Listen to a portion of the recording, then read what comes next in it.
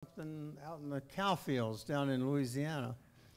But I'm becoming one in Sun City. Sun City has 7 courses, and I live right across from the golf course. But I got to know Kermit from his book mainly. And then he was at the seminar in Atlanta a couple times, I think, and spoke. And the things that I can remember, of course, a professional golfer. Bob Hope named him, what was the title Bob Hope gave you? Something? Pro from the Moon. Pro from the Moon. Where did you get that name? Zarley. Pro from the Moon. And I know Kermit and a friend started the PGA Bible study group that's still in existence. So that's pretty good. And then through my buddy James Wright over in West Phoenix, I got to know him a little bit better. We used to meet at the house and have Bible studies, but especially the book. If you haven't seen Kermit's book, it's fantastic. The Restitution of Jesus Christ. It's one of the best things I've ever seen. And of course, he covers Yod-He, Vav-He quite a bit, but also just how we lost Jesus and how we can find him again. So let's give Kermit a hand, and he'll have an hour too. Thank you. Well, maybe I should just give you a little update on what's going on with me before I get into something here that I was thinking about talking about. I've given my testimony here before and talked about how I came to my transition like Bill and Stephanie did, of being a Trinitarian Christian for 22 years, playing out on the PGA Tour and starting co-founding Christian ministry out there.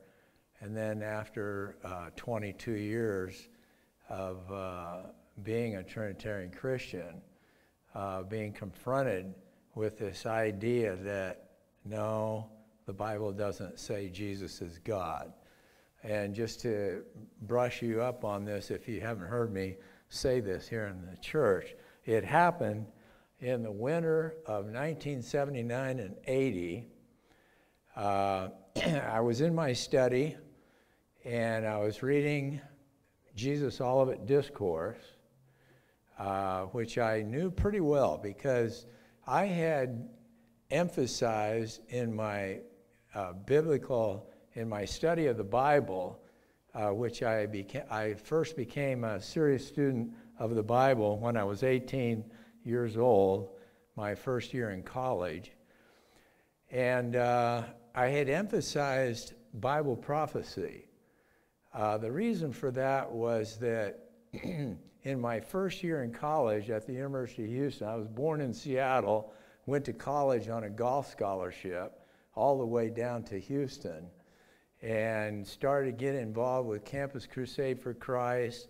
Was attending a Bible church that was very focused on studying the Bible, and I was invited to a retreat held by Campus Crusade for Christ near Austin, Texas, out on a ranch. And the 2 keynote speakers were the pastor of this church that I was now attending. The church name was Baraka. It was an independent Bible church. And the other speaker was Hal Lindsey, who had attended the University of Houston like I was at the time. He actually didn't even graduate. And the pastor, Bob Thiem, talked him into trying to attend Dallas Theological Seminary, which he got into the seminary. Hal's about 5 or 6 years older than I am. And then he graduated, went on Campus Crusade for Christ staff, and so then he wrote a book with the help of another person, the late great Planet Earth. And so I didn't even know about the book probably the first year that he wrote it, but eventually that book sold so many millions of copies. largely because he was a traveling speaker for a crusade on college campuses. And so the book sold about 35 to 40 million copies in the first 10 years, and Time magazine identified it as the book of the decade, which they do at the end of every decade. And so that was really an astonishing thing, that a book on Bible prophecy had even sold over 1 million copies. That had never happened. And yet Lindsay's book was selling tens of millions of copies. And so it was Hal who whetted my appetite to get interested in the Bible, and especially in Bible prophecy. So here I am in 1979, about in December, studying in my study, and I'm reading Jesus' Olivet Discourse, and Jesus says concerning his yet to come second coming, no one knows the day or the hour. Neither the Son of Man, speaking of himself, nor the angels of heaven, but only the Father. And so I knew that saying of Jesus pretty well. But all of a sudden, a light went on. And I thought, Jesus is saying that he doesn't know the time of his second coming. And yet, he's not just man, he's God. God knows everything. And besides that, he said it right there, the Father knows. And so if Jesus is co-equal with God the Father in every way, then Jesus has to know when his second coming is going to happen. Now, I had also been taught the doctrine of the hypostatic union of Christ. And so what that means is Jesus has two natures, a divine nature, a human nature. And so I'd been taught that Jesus said and did things that are recorded in the New Testament Gospels. And we need to understand that sometimes he did or said those things only from the perspective of his human nature or from his divine nature. And in this case, I've been taught, he said that in his human nature. But he certainly did know the time of his second coming because he has a divine nature and he knows it in his divine nature. And I said, wait just a minute. This makes Jesus look like a liar, if not schizophrenic. That's the thought I had immediately. And I said, wow, I must look into this. Sometimes I talk to myself when I'm in my study, and I'm liable to blurt something out, and that's what I did. I must look into this. Well, that was an understatement. For the next 28 years, I estimate that I read about 1,000 books on the identity of Jesus. And so I'd go to libraries, and of course I was out playing the PGA Tour, and I would sometimes go to libraries wherever I was, theological libraries, went to Harvard's, went to lots of them. But at home, I would use the interlibrary loan system all the time. And what you do is you go to your local library, if you haven't ever done this, and you find out about a book, and they don't have it in their system, but they can order it because all the libraries are connected. The government did this a long time ago. And so you can get a book no matter where it is. You just need to order it at your local library, and then it might take 2 or 3 weeks. It'll show up. They will inform you. You go to your library, get the book. Just think about that. I did that hundreds and hundreds and hundreds of times.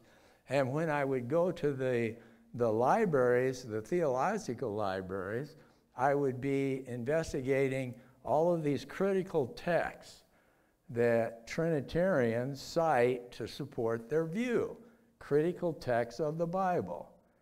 And so I was trying to find out, what do all of these commentaries say about this? Like John 1:1c, and the Word was God. And then we find in verse 14 that the author is speaking about Jesus, who came in the flesh. And so all of these verses, John 20:28, Thomas said to Jesus, "My Lord and my God." Those are the two main texts in the Bible that Trinitarian scholars cite to support their view that Jesus is God. And so I'm learning all about this through the years, and I had already decided that I was going to try to become a Christian author. I wasn't sure what I was going to do when I finished the PGA Tour, and that did actually come to an end after 1982. And it was in the summer of 1982. I was playing in the U.S. Open at Pebble Beach, my favorite golf course, my favorite tournament, and actually 10 years later, we'd had the 72 Open there.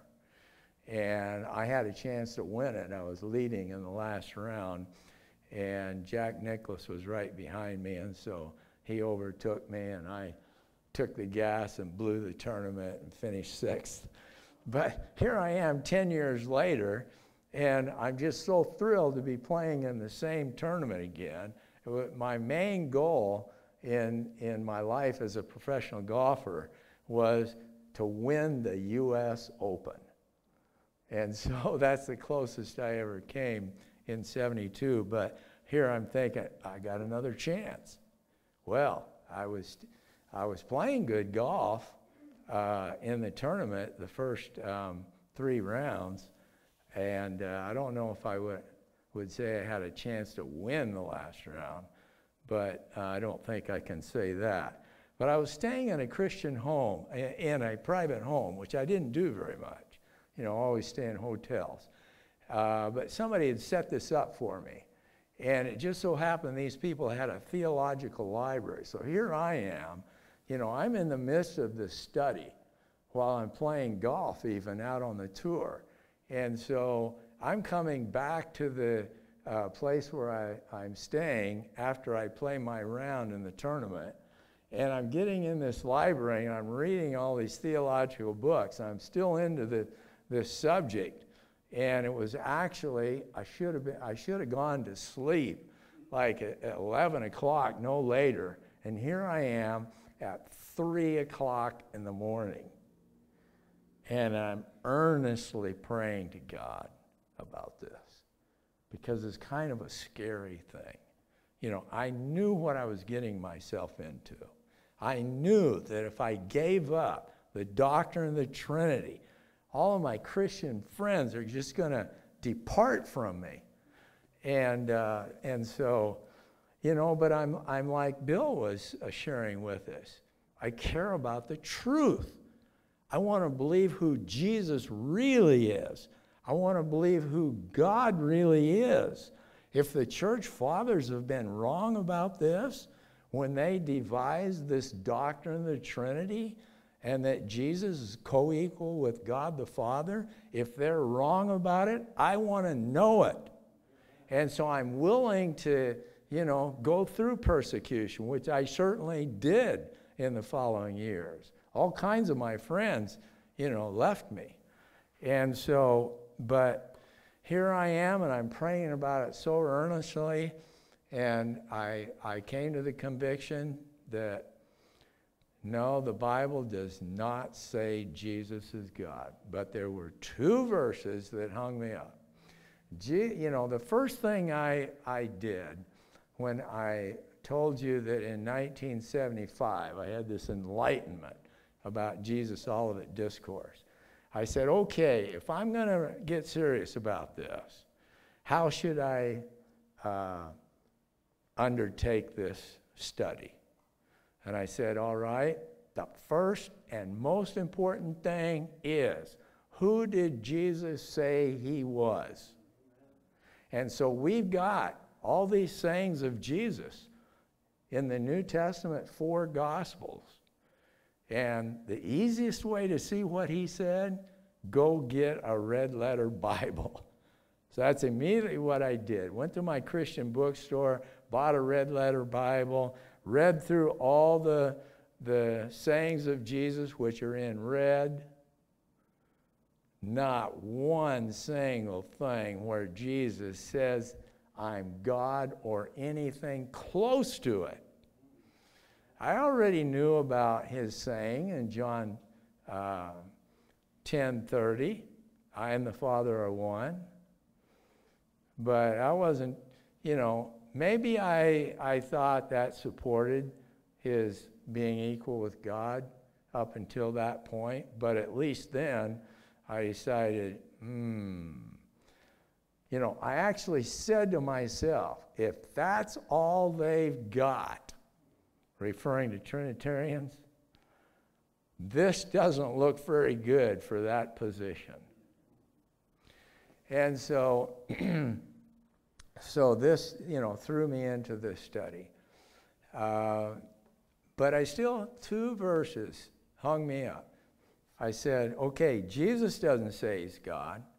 There isn't anything really that just totally says this, and certainly there's 8 passages in the New Testament where God or the Father, Jesus or the Son, and the Spirit or the Holy Spirit are brought together and mentioned together. But that doesn't support the doctrine of the Trinity.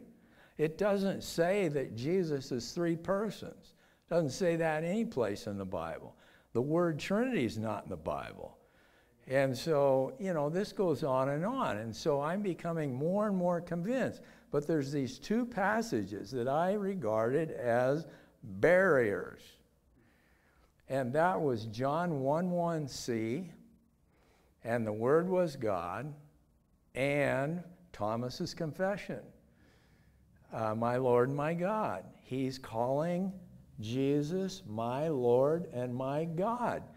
At least that's what I thought, and that's what everybody says. It took me 5 years before I believe I saw the light about what those texts mean. And so I don't think that the traditional English translation in John 1:1c is correct. I think the New English Bible does it very well. What God was, the Word was. There's one other translation that does similarly. But on Thomas' confession, this is where I think I've done the best work in my book, which I eventually wrote, and that was published in 2008, which Joe mentioned, The Restitution of Jesus Christ. And in John 20:28, I explain that I think that this indicates that Thomas now realized what Jesus had just taught him and Philip, recorded in John 14, when Philip said, let's see, was it Thomas or Philip? Just show us the Father. Jesus starts out, this is at the Last Supper, and Jesus starts out and he says, in my Father's house are many rooms. I go there to prepare a place for you. And so he's indicating that he's going to leave this earth and he's going to go to heaven. And so then he eventually says in verse 6, I am the way and the truth and the life. And so then enters Thomas and Philip in a discussion with Jesus. And so how does Jesus respond? If you've seen me, you've seen the Father. Now that doesn't mean that Jesus is saying that he's the Father. A lot of Christians, even Trinitarians that are not very well taught, think that's what it means. No. Their Trinitarian teachers will tell them, no, Jesus is not claiming to be the Father.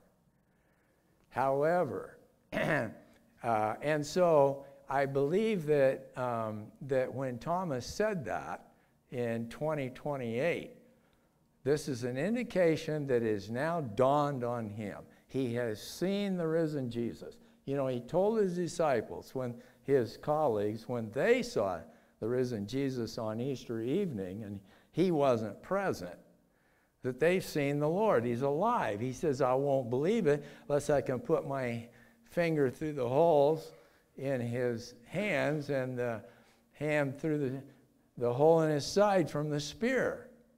And so we call him Doubting Thomas. But 1 week later, they're gathered together, probably in the upper room, and Jesus appears again, the risen Jesus. And he says to him, Thomas, put your finger here, and so forth. And so that's when Thomas exclaims this tremendous saying. And so what he means is he realizes that God is in Jesus, just like Jesus taught. If you've seen me, you've seen the Father. Doesn't mean he is the Father, doesn't mean he is God. He means the Father dwells in me. And so this is how Jesus is the great revelation of God, unlike anything God had ever done before or since. He has entered into Jesus, and so this is why we call him the Son of God. Like Bill mentioned about Son of God, appears in the Bible and other places, identifies angels as sons of God. How about Job 1 and Job 6, when the council of God meets, and there's angels there, and they're called sons of God. In different places, human beings are called sons of God. Israel is called sons of God. But Jesus is the Son of God. He's unique in this way. God has never indwelt anybody like this. And so Jesus can say, my words are the Father's words. He speaks the words of God, unlike anybody ever. And so this is the great revelation of God, Jesus Christ. God dwells in him, God lives in him. And so Jesus comes to reveal God, but that's not all of his mission. His mission is to go to the cross. And so God sent the man Jesus to die for us on the cross, so that God, he bears our sins. And if we will just believe in him as our sin bearer, that's what makes us a Christian. Nothing about believing Jesus is God. No, no, no, no. I came to Jesus when I was 13 years old. My Sunday school teacher led me privately in a prayer. And I accepted Jesus into my heart as my Lord and Savior. That's what makes a person a Christian. I'm not saying you have to pray with somebody and do that. It's a faith response to believe in Jesus as your Lord and your Savior. And Lord means you try to make him the master of your life. You learn what he teaches, try to obey what he says, and you go on and live your life like this. But to believe in him as your Savior and then accept him as your Lord, that's the two things right there. If we go and look at evangelistic texts, Bill, you mentioned one. Acts 2. Yeah, Acts 2. And then, Joel, you mentioned John 20:31. Tremendous text. We could go to others like Romans 10, verse 9 and 10, or 1 Corinthians 15. You know, Christ died according to the Scriptures, buried, raised from the dead the third day according to the Scriptures. And so this is what the Christian message, the biblical Christian message, is about. It's about Jesus being the sin bearer on the cross, God raising him from the dead, proving that he was, and then following Jesus in our life. That's what makes a Christian. Doesn't have anything to do with the doctrine of the Trinity. Nothing to do with, is Jesus God or not? Doesn't have anything to do with that. And so what an enlightenment, to spend these years thinking Jesus is God and believing in the doctrine of the Trinity and then finding out, the church fathers, here's what happened. Some of them started to think that Jesus was God in the 2nd century. We don't have any evidence of this in the 1st century, only in the 2nd century, starting with Ignatius and his 7 letters, and which were probably authored in maybe 110 AD, something like that. But they began to think that Jesus was God. But they did not think he was God absolutely. They lived in the Roman Empire. The Roman Empire was Hellenistic. That refers to the Greek Empire that was prior to the Roman Empire. And so there was this Hellenistic culture, Hellenistic philosophy that still pervaded. And so their concepts and language, the Greek was like English, it's kind of a universal language. Latin was just over there in the West, where Rome was. But they had these Hellenistic concepts. And so they would use this term absolutely. And so they believe that the Father is absolutely God, but the godness of Jesus, the divinity of Jesus, or whatever you want to call it, it was derived from the Father. So that's I call that big God, little God. And so that's what the church fathers, they're called apologists, who wrote, and we can read their writings now. That's what they believed in the 2nd century, in the 3rd century. They believed in this big God, little God. They did not believe that Jesus was equal in his divinity to God the Father. They didn't believe that.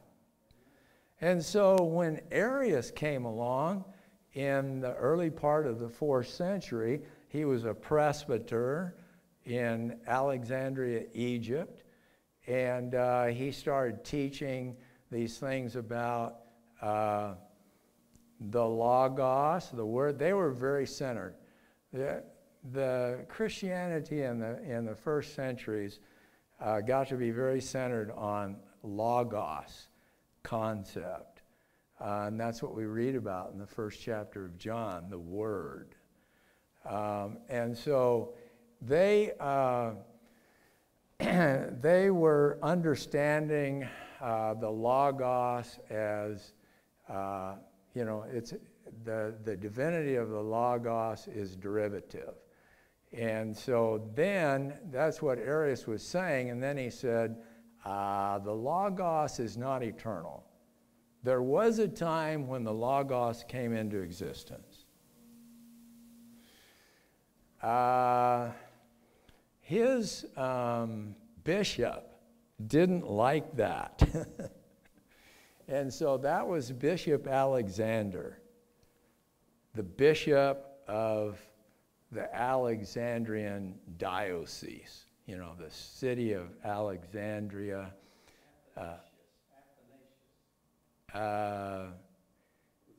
What did I say?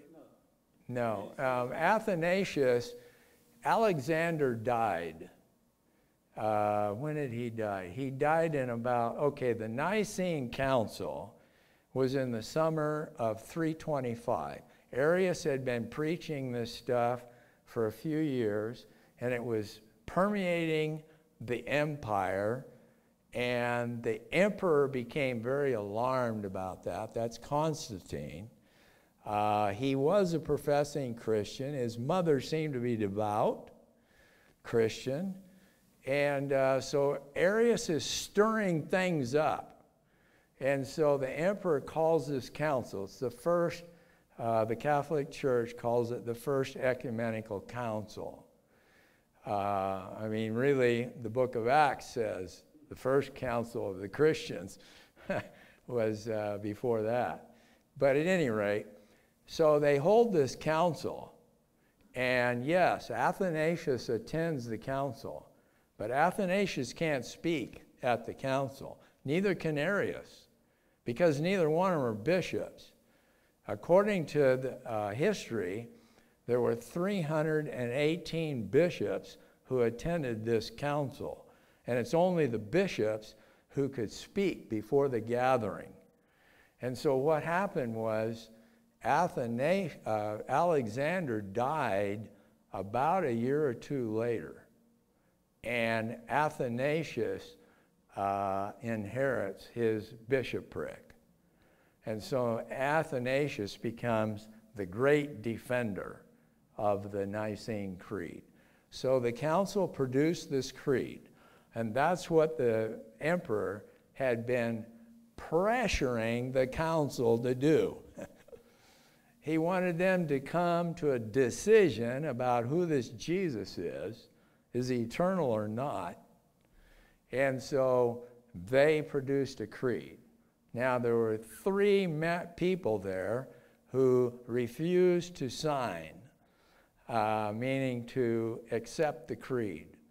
And that was 2 bishops and Arius. And they were expelled from the empire. But the emperor went and kicked off here about 2 years later. He died. And so who was the emperor that succeeded him? I forget his name. The next Constantine, I think. Yeah, I think it was. I think it was Constantine too. And so now I could be getting a little mixed up here, but either Constantine II or Constantine I before he died. He had a sister who was Arian, and she convinced him of Arius' position. And so even though the emperor had accepted the creed, now he wasn't so sure. And so what happened is there's all this going back and forth in the empire for decades following about whether or not the Nicene Creed is exactly true. And what does it say? Jesus is very God of very God. And that in itself has Hellenistic concept in it. And so, you know, it's all about, is Jesus an eternal being? Because Arius said, no, the Logos is not eternal. And there was a time when the Logos was created, and yes, the Logos did become Jesus. Arius taught that. But the pre-existence of Jesus, it being the Logos, no, there was a time when the Logos, and therefore Jesus, did not pre-exist. So Arius taught that Jesus pre-existed as the Logos, but he taught that it wasn't eternal in the past. And this is what the argument was all about. You know, and secular historians, they look at this, like Gibbons, you guys are nuts. And so, yeah, I believe that the church fathers went astray when that happened. Now, they didn't deal with the Holy Spirit. And so there was no doctrine of the Trinity. This is another thing Christians get mixed up about. Trinitarians, sometimes they think, oh, the doctrine of the Trinity. That happened back there at the Nicene Council. No, it didn't. And for the decades afterwards, there was nothing about that until the 3 Cappadocians in the 60s and 70s began writing essays and treatises and so forth about the Holy Spirit, and they eventually come to this idea that God is 3 persons. They're all co-equal. The Father, the Son, the Holy Spirit. And so that's what is the official doctrine of the Trinity that became official, according by the church, in the Second Ecumenical Council, which was in 381, and but it's interesting, they added to the Nicene Creed so that it's called the Nicene Constantinopolitan Creed. And they're explaining in there about the equality, but they don't use the word Trinity. And why is that? Because there had been all these decades, or all this time previously, in which they had dealt with using language that isn't in the Bible. And the average Christian would look at that. And of course, you know, what is the Bible? And when did it get accepted? Well, that was happening in the 4th century too. But those documents existed all that time. The church had respect for these documents. They used them in their worship and everything. So there was a recognition of divine inspiration of the documents that we have in the New Testament. But, you know, it took some time for them to bring the Old Testament and the New Testament together. And it was going on then in the 4th century. But no Trinity in these documents. And so this is why I think they didn't use the Trinity. But anyway, I've kind of gone afield here. In fact, I came here to give you a message about Jesus as the Son of Man. The reason for that is, in the past few decades, my favorite study in the Bible is Jesus as the Son of Man. And, you know, that is a recognition that Jesus is a man. And that's what we believe. Jesus is not God. He's a man.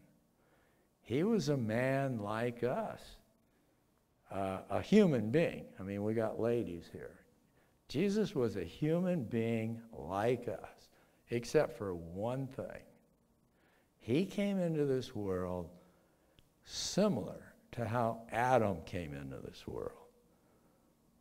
God made Adam from the dust of the ground, breathed into him life, and Adam became a human being. But Adam didn't have a nature to sin. And so it was only at the garden of in which he sinned. Sin came into the human race. But Jesus was born of a virgin. And so he doesn't inherit a sin nature. And I believe that Jesus gets his ideas about the kingdom of God, which he preached all the time, especially in parables, and his identification as the Son of Man.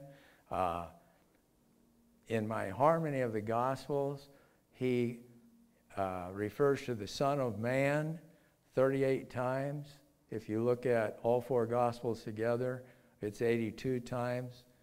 And he never called himself the Christ, the Messiah, publicly. And why is that? Scholars are right. There's a messianic secret there. God has a certain time when he wants Jesus to die on the cross.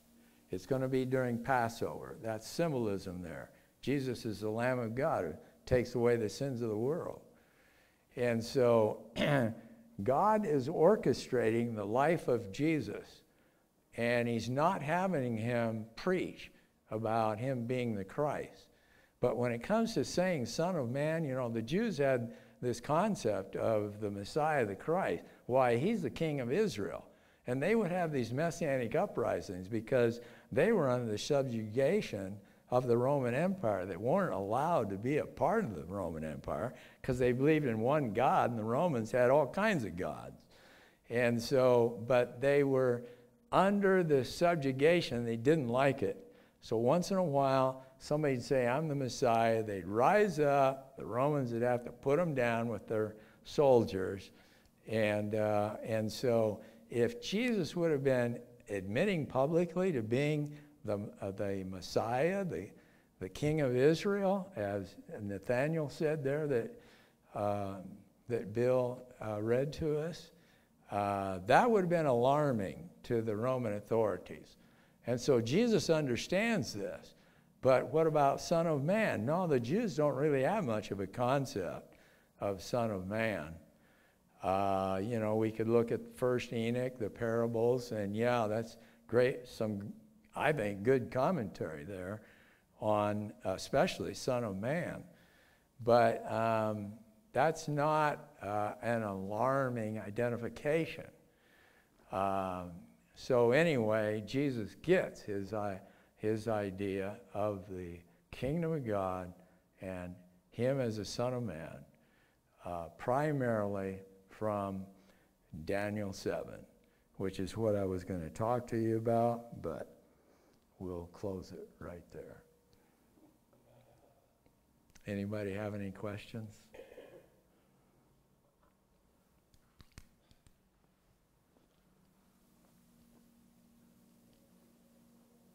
Kermit, who was the fellow, your friend who co-founded the PGA Tour with? Babe Hiskey. Babe, yes, I remember that. I remember the story, but I couldn't remember. Yeah, Babe and I were roommates in college, best friends. Babe's brother, Jim Hiskey, 5 years older than Babe. Babe's 2 years older than me. Jim and Babe were from Idaho. They went to Houston on a golf scholarship, and I came after that from Washington State. Jim went on the. Jim was an All-American golfer, college golfer, 3 years. Won that. He helped his team win the NC2A team championship once. I did that once. Jim went on the PGA Tour 1 year, and then he decided this is not for me. Jim and Babe were nominal Mormons. And Bill Bright, the founder of Campus Crusade for Christ, sent 2 guys out to Houston. Bill was over there next to the UCLA campus, started this ministry among college students. And so he sent 2 of his guys, one of them been an All-American football player, college, and they got in our dorm down in the basement. This is before I came, 2 years before I came to school. And they're just sharing the gospel and inviting athletes. A revival took place among the athletes there at school. So when I came there, here were these guys meeting in an athletic dorm for Bible study and prayer, and I just joined in because it was a revival of my Christian faith, you know, going back to when I was 13 years old. And so anyway, Jim went on Crusade staff, and he imparted to me and Babe, who were now on the PGA Tour, why don't you guys try to start a Bible study out there? And this is something that hadn't been happening in sports, in pro sports. The only thing that had happened was that Bobby Richardson had come out. He was he played for the New York Yankees baseball team. And he came out publicly as a devout Christian. And this kind of started a movement a little bit in pro baseball. But our sport was second. And so we established something different. They were having chapel services, and we didn't do that. We wanted to bring the families, the wives, and everybody. And so we'd do this at night, on Tuesday night, at the tournaments. You know, get a hotel room or somebody's house, or rent a room at a hotel. And so this is how we started the PGA Tour Bible study.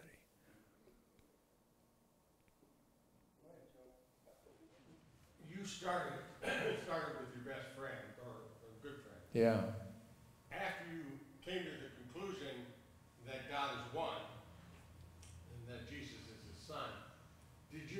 then get barred from the very organization that you helped found? I did. I don't talk about it much. I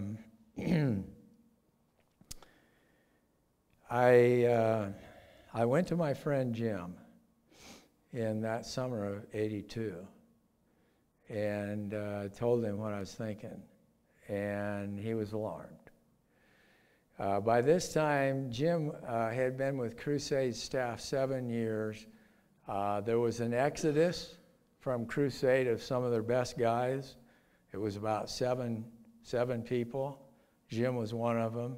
And Jim went to Washington, D.C. and hooked up with Dick Halverson, who became the chaplain of the U.S. Senate, and Doug Coe.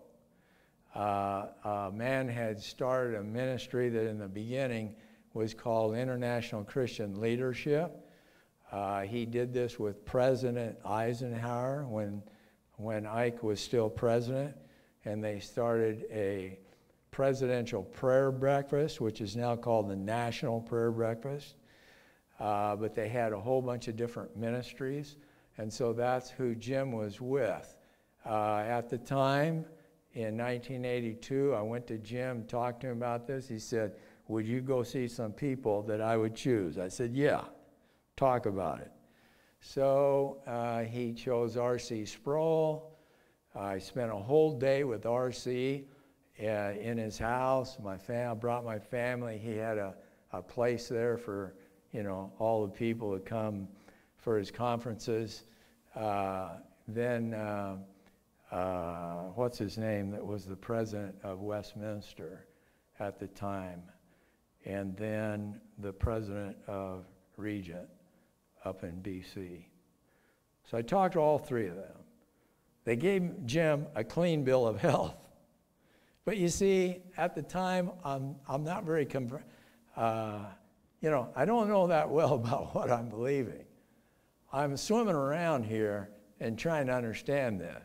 So to be able to express what I'm talking about, I may not be very good about it.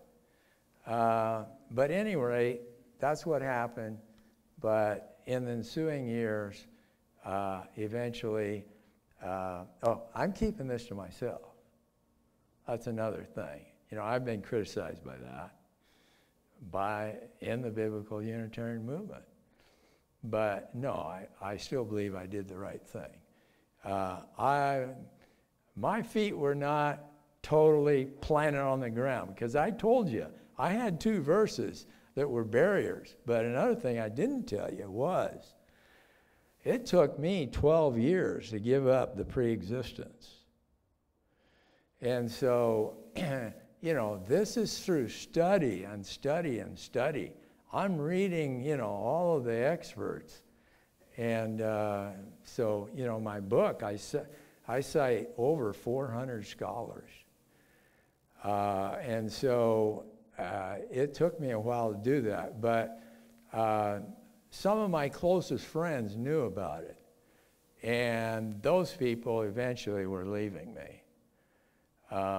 Sometimes I would talk to him about it, but for the most part, I was keeping it to myself. And the reason was I wanted to get something down on paper that I was absolutely sure about, and then they could read it. And that was going to be a book. And so I didn't come out publicly until I published my book in 2008. So yeah, you're right, Joe. Did you have something? I love how you defend the term evangelical. I grew up in the Southern Baptist Church, and I like the term evangelical. Now that I've come to understand the good news of the kingdom of God, I think we are evangelical. And you kind of saying we need to steal that term back from those kind of radical Orthodox people. What do you think about that? Yeah. Well, something has just happened, and I can't talk about it. It could be kind of big. I have a blog, Kermit Zarley blog, on Patheist.com, which claims to be the biggest conversation on faith on the internet. I've had the blog since 2013. Every once in a while I write a blog post about my profession to be an evangelical. I was an evangelical before I changed on this, but I believe I'm still an evangelical because what are the main principles of evangelicalism? Well, we got a man who has identified what evangelicals are. I won't get into this, but they refer to him all the time. And what is an evangelical? Bible-centered, cross-centered, activism. I forget the third one. No God, Jesus God in it. No doctrine of the Trinity. Pretty surprising. And so, but yeah, I still claim to be an evangelical. I get pushback about it all the time. I don't like what's happening to evangelicalism, getting so centered on politics here in the U.S. In fact, my next book is coming out probably next week. I'm doing a series. I'm still here, and I'm going on too long here. I'm doing a series on biblical eschatology. It's called Still Here. That's in reaction to the fiction series Left Behind. And so I changed in 1971 after for 12 years being a dispensationalist Christian and therefore a pre-tribulationist. That means, pre-tribulationism means Jesus' second coming is in two parts. The first stage, he comes before the tribulation, and they say the tribulation lasts 7 years, and then he comes a second time, and this time down to the earth. He comes the first time only into the air. The saints rise up, resurrected. He takes them all to heaven, and then at the end of the tribulation, they all come down to the earth. That's pre-tribulationism. I studied the subject in 70, 71, and changed my belief, and I've been what's called a historic or classical premillennialist ever since. And that's a person who believes Jesus' second coming is literally going to happen, and then the book of Revelation says, mentions 6 times in chapter 20 about a millennium. And that's where this concept of millennialism comes from. And so Jesus' kingdom on the earth will last for a millennium, and then we won't get into what happens after that. And so I was a premillennialist and changed at that time.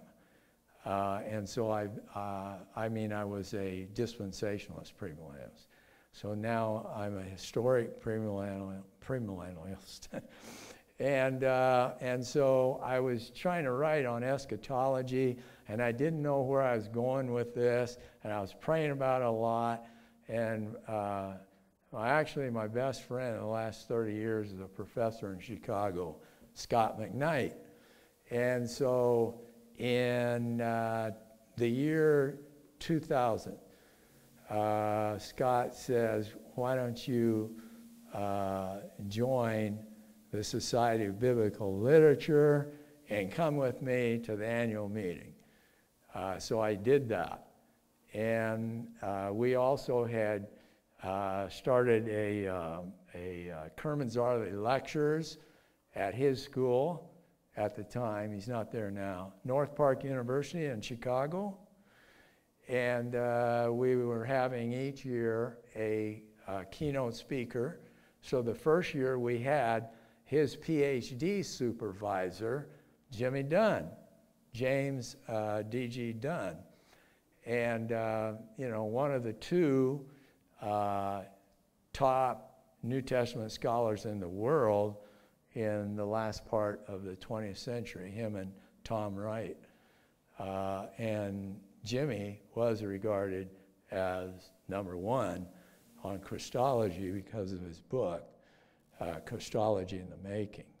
So Jimmy was our speaker at the first Kermit and Zarley lectures, and we held it right before the annual meeting of the Society of Biblical Literature, which Joe, you and I met at one of the annual meetings one year. We heard Larry Hurtado. But anyway, so Jimmy roomed with me and Scott. And I asked Jimmy, I said, Jimmy, what are the verses that you're absolutely sure of that Jesus is God? He says there's one. That right there shocked me. John 1:14 compared to John 1:1. But he eventually wrote a book at the end of his life about worship of Jesus, which Anthony Buzzer and a lot of people thought he'd abandoned the deity of Christ. But I don't think so. I think it's a misunderstanding. But Jimmy just died. I'll end it right there, folks.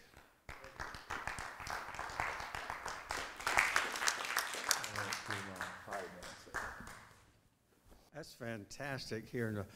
Yeah, at the SBL with Larry Hurtado, someone asked him, did Jesus ever think he was God? And he used an expletive, H-E-double-L, no. I mean, he shouted this out. He so sure Hurtado and Dunn are the big guns in the world. And we lost James Dunn, Larry Hurtado, and Hans Kuhn this year. And I'm going to quote Hans Kuhn a little bit, the Catholic scholar. Oh. Okay, the ladies have lunch ready. Please stay for lunch. We've got plenty. This was fantastic. Kermit, one of your best presentations I've ever heard. This is fantastic. We'll have it on tape. The whole world can look at it, Lord willing. Let's pray for food. Father God, Yahweh El Shaddai, God Almighty, El Elyon, God Most High, we just thank you for this day. We thank you first for the gift of your Son that you gave to us, that you allowed him to have our sins laid on him. And so, Father, we thank you for this time for Bill and Stephanie to be here and tell us how they came to know your true Messiah and how you have made him both Lord and Messiah. And so, Father, we thank you for Kermit and all his years of study. And we pray a blessing on that. And we thank you for this day, this time, and this place, for everyone here or online. And Father, bless this food that we're about to partake and the hands that have prepared it. In Jesus' name, amen. All right.